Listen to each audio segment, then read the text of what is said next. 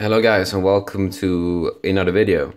If you are like the rest of this population on Earth, not a subscriber to me, you perhaps have not seen my previous video of the review of this book by Jules Verne. I've got like 6 books since then from this same series.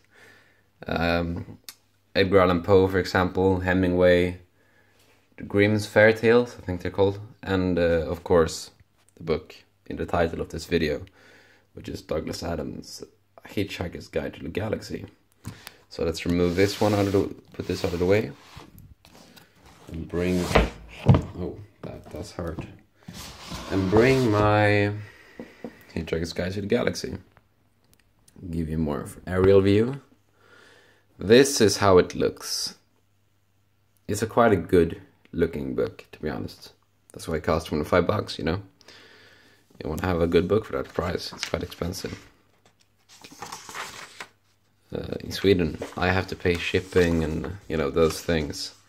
So it added up to like $35 as well. So damn, this is an expensive book. I could have gotten a folio-sided book for this price, but for all the books that are in this book, oh my goodness, I have to practice my English. But it is a whole series in one freaking book, so I thought that was worth it. The typing is really good. If you compare it to Jules Verne, it's so small. You know, compared to this is Bleak House by Dickens. You can open both at the same time. Well, try at least.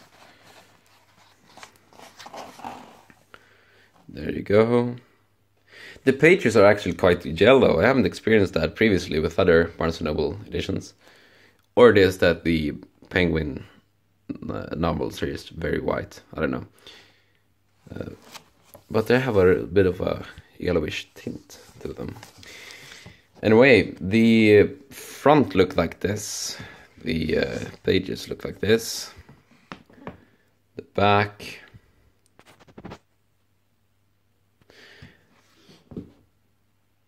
Spine, and I already showed the pages, but you haven't seen this one yet. It's the bookmark for this particular novel. It's like some sort of it's purple, I'd say. Can I get focus, please? There we go. I'd say purple. Yeah. Well, the reason why this cost $5 more than Jules Verne's novel is I don't really know, to be honest. Perhaps it is these. They are a bit more, every chapter are a bit more special than the other, and sometimes they contain just a few illustrations. But to be honest, Grimm fairy tales are actually more illustrated with color as well. I don't really know why they are more expensive. Why this book is more expensive. Perhaps you guys know, and let me know, basically.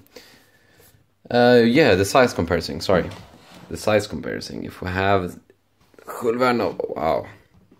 I need to go to the gym if I find this hard to lift. There we go. It's a lot bigger, you know. This is still a big novel. I think it's like 800 pages or something, 900. This is Bleak House, as you see.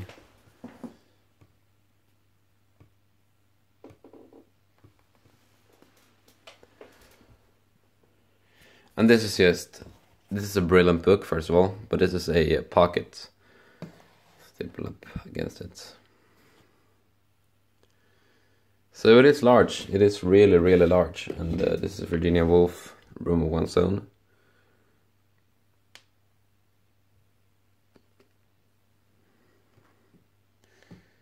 It is a big book, but what you're gonna expect?